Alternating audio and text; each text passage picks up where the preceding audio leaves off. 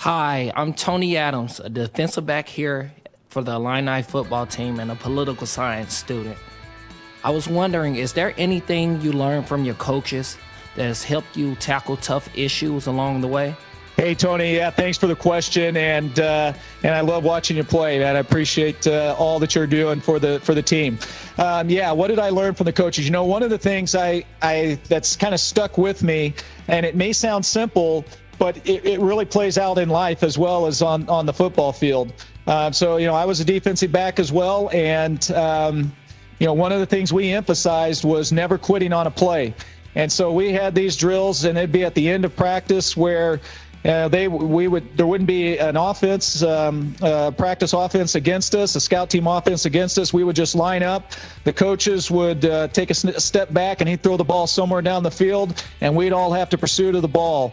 And you just never quit on a play. Never ever quit until you got to the ball. And that's one of the things that stuck with me throughout. You know, just to become an astronaut, it took me 12 years, 4 applications. I got 3 rejection letters.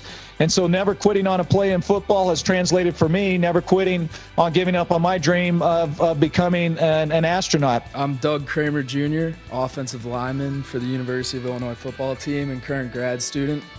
My question for you today is if there's any lessons or experiences specifically from your teammates that really helped you develop your leadership skills that you still use today.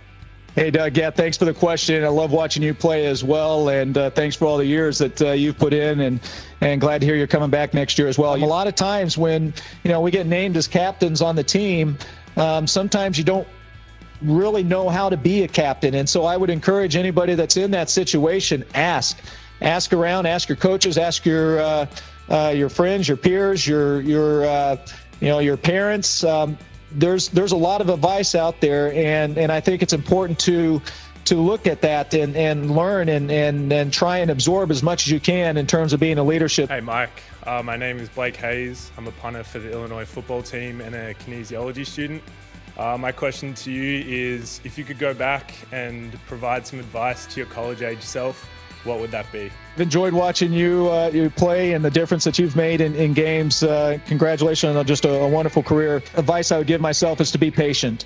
Again, I mentioned to be a little intense. I always want things to happen faster than they're necessarily meant to happen, and so I think that's one of the things I would certainly tell myself is just be patient. Things will happen when they're supposed to. You know, the other one is something that has stuck with me, but I would enforce that, and that is the never give up. Just keep driving, keep pursuing your dreams, whatever they may be, whether it's with football and football after college, or at some point football is going to end, and there's going to be other things. So pursue those dreams and never give up on them. And so I think, you know, in general, I've been very fortunate, and some of my dreams have worked out, but I think there certainly could have been some improvements along the way. Hey, Mike, it's Josh Whitman. Just wanted to say, hey, thanks for everything you're doing. Continue to represent the orange and blue the way you do every day, and only one official way to wrap this up, and that's with an ILL. I.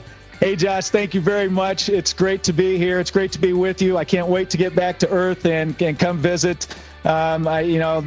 There's just something special about the University of Illinois, whether it's academics or whether it's the sports or whether it's just the student life there. And so I just feel blessed to have been a part of it, and I can't wait to get back and be around it again. Thank you all.